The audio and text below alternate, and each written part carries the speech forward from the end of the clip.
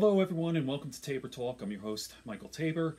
So I just finished up running, I just wrote it down, 21 3/4 miles. Now this is over 2 days. I started yesterday, all day today, took a break, went to sleep, and I broke it up. So I did 14.5 miles and then I just finished it up, and I think I'm going to cut off today at 21 3/4 miles. I couldn't make it to that 22. So you know, my goal is to, run marathons, triathlons, that whole thing.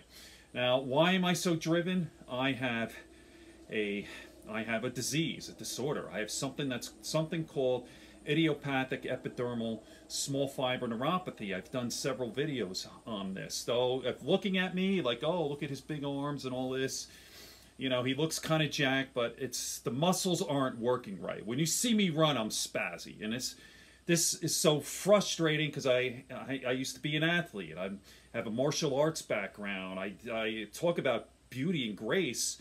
My whole thing was Tai Chi. And when you look at me now, it's all spazzy. I have willpower, super driven willpower, but it's, and it is what it is. Listen, I'm grateful and I'm going to beat this thing. I'm, diet, exercise, stem cell, the whole bit. I'm very fortunate. There's some people with horrible motor neuron diseases like Steve Gleason, who used to play for the Saints, who has amyotrophic lateral sclerosis. He can't even talk. He can't even swallow. And this was a guy who was one of the best athletes in the world. It just breaks my heart.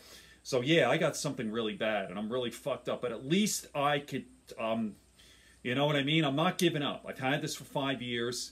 It is frustrating because I don't feel that I'm getting better. Really, I mean, I just feel this heaviness and this uncoordination sort of thing. And when, like I said, you may look at me and just staring at me, yeah, Mike, you look fine, but if you see me walk and the way I move and I fumble and I drop my pen and brushing my teeth, I miss my teeth, I drool sometimes, it is what it is. It's horrible. We all have our cross to bear. So I just wanted to give you a little update that I'm not quitting. I'm still hanging in there. Maybe this is an exercise in futility. Maybe I'm just going to get progressively worse, but I'm going to give it my best effort. Okay, people. Good friends, good books, and a sleepy conscience. Peace, love, and understanding here on Tabor Talk. And as David Goggins says, I had forgotten his name from yesterday. David Goggins is that endurance Navy SEAL guy. He always says, "Stay strong, stay strong," and he walks the walk. He doesn't. He's not one of these self-help gurus like, oh, dude, like Dr. Phil comes out with a diet book. He's 300 pounds, how to be thin and in shape, right? David Goggins walks the walk. He runs like 100 miles every week. I kid you not. Go on his Twitter account. He's probably working out right now. All right, people. Good friends, good books, and a sleepy conscience.